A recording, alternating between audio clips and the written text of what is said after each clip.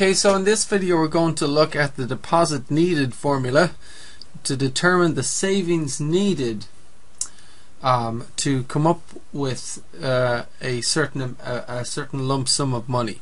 So what monthly amount should we deposit in a savings account each month in order to come up with a certain amount of money? So we'll do this example 5 here and example 6. So example 5, you want to save $10,000 to buy a car in 2 years' time. Take the APR to be 3% on a savings account. How much money do you need to deposit each month? Okay, so this is an interesting question. Up until now, what we've been doing is putting in a certain amount each month and calculating what that will be in a certain amount of time. But it is interesting to ask, okay, this is what I want to have in 2 years. Now how much do I need to pay every month, right? So we actually have a formula for that, and here's how it goes. You say that the deposit amount, okay, or the needed deposit, so the monthly deposit equals whatever you're aiming for, your goal, times R, and should we do parentheses or a multiply sign? Oh, let's just do multiply sign, times R over 1 plus R to the power of T minus 1. Okay, so and your goal, of course, is kind of like your final balance. So really you're saying this is really the balance, if you like. And we will go ahead and use this formula first of all and see what the answer is, and then I might just spend a moment to show you how this formula compares to the earlier one, the one before this. So in any case, the deposit amount equals so this is what we have to figure out, is how much money should we deposit each month, right, to get $10,000 in 2 years' time at 3% APR. So our deposit amount is going to equal our goal, which is 10,000, times R. Now what's R equal to? You've got to get R correct and you've got to get T correct if you want to get the answer correct, right? Again, this is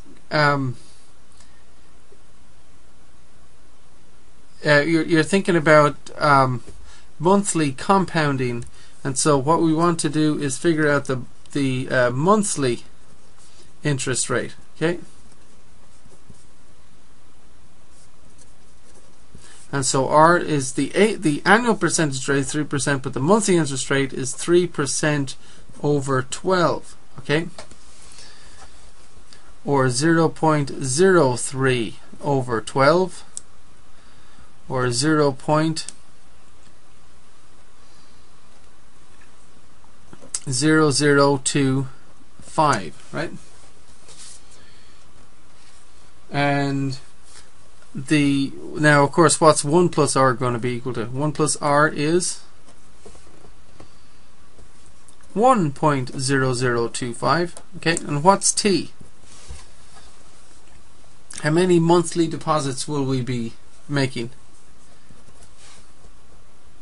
So we're talking about 2 years, so is T equal to 2?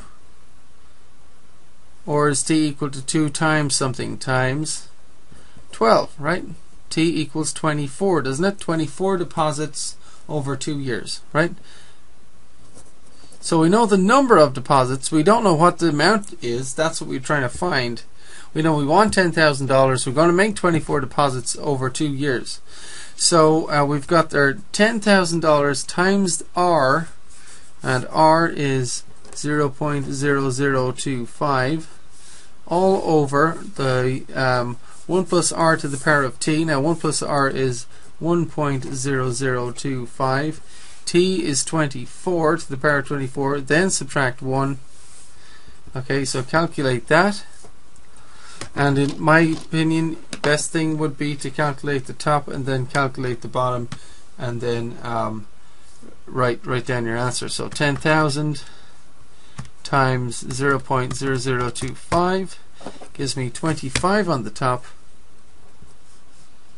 and then divide by the bottom, which is 1.0025, and then you can go to the power of 24, press enter, and then subtract 1, press enter, and this is the answer.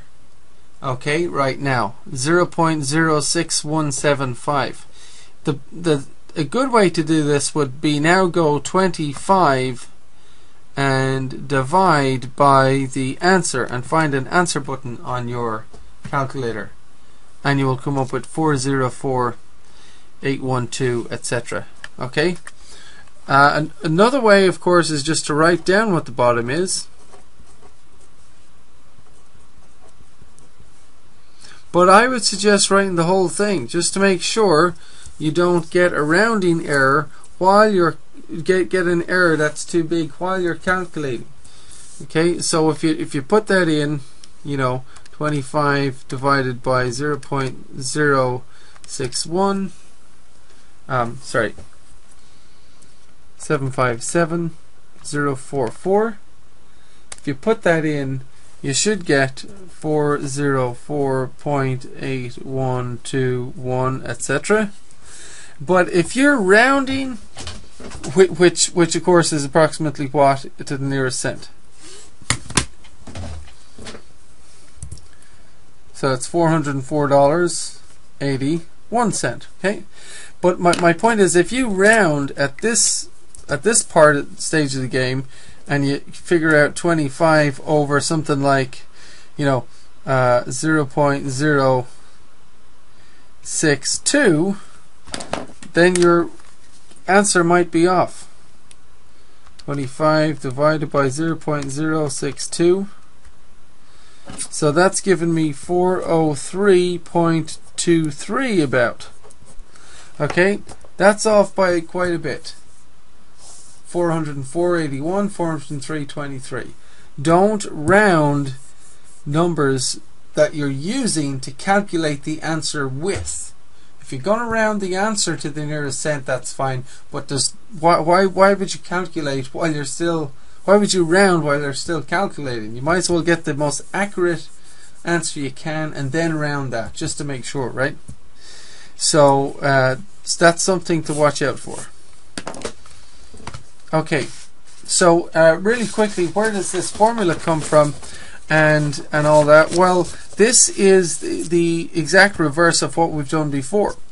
Before, we take this amount, we deposit it every month, and it accumulates interest until we end up with $10,000. Okay, and our previous formula was that the balance, you see, the balance, or B, it was equal to the deposit times 1 plus R to the power of T minus 1 all over R. Remember that? Okay, and D is for deposit amount, right? D. And so I'm just going to call that B, I guess. But if you do one little piece of algebra, multiply this both sides by 1 over D. You see, if I multiply by 1 over D, I get the balance B over D. You see, and then these cross cancel, and you have 1 plus R to the power of T minus 1 over R. Okay, and you have this fraction equal to this fraction. Now you can actually flip each fraction, flip both sides, because if you had, say, if you had 2/10, right, that's the same thing as 1/5, and I can flip both sides of that equation. 10 over 2 equals 5 over 1. That's true, isn't it? 10 over 2 is 5 over 1. So if I want, I can go D over B equals R over 1 plus R to the power of T minus 1. And now, just for fun, I'm going to multiply by B over 1. And the B's cross cancel. I get D equals B times R all over 1 plus R to the power of t minus 1. And so I just wanted to quickly show you where this deposit formula comes from. It's the goal, or the final. See, this goal here is the final balance we're after times r, so that's the balance. See, the goal is the balance times r, right? And then it's over, you know, your then it's over your 1 plus r to the power of t minus 1. Okay, that's d for deposit, right? Anyway, let's have a look at example 6. See if you can do this by yourself and actually just. Okay, now we'll have a look at example 6, and by all means make sure you use this formula now, and you can try and do this one by yourself if you like. And once again, you will not need to memorize this formula on a test. It will be given to you on a test. Okay, so at your child's birth you begin contributing each month to a college fund, putting money in each month. The fund pays an APR of 2.7% compounded monthly. You figure your child will need $30,000 at age 18 to begin college. What monthly deposit is required?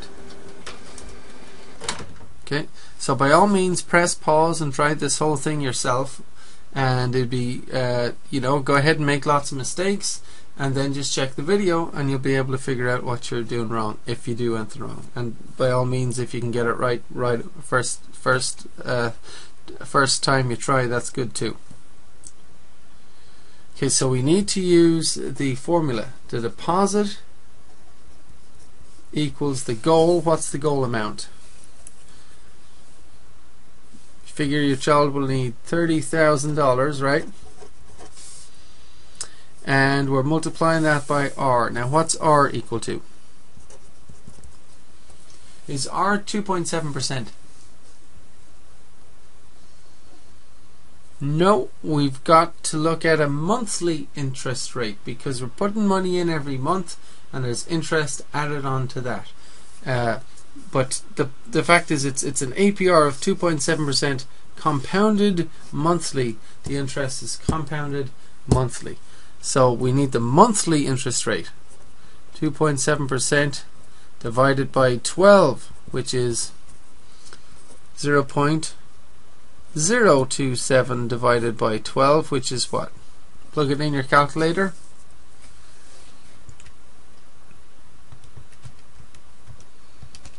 What do you get? 0.00225.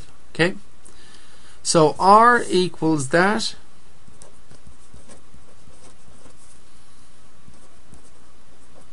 What is 1 plus r equal to?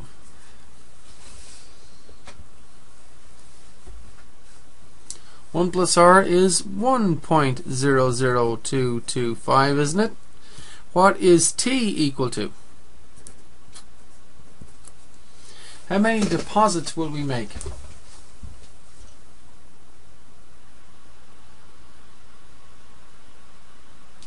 Well, let's see. We're talking about making a deposit each month, contributing each month. Okay, for how many years? From birth to age 18. Is that 18 years? So 18 times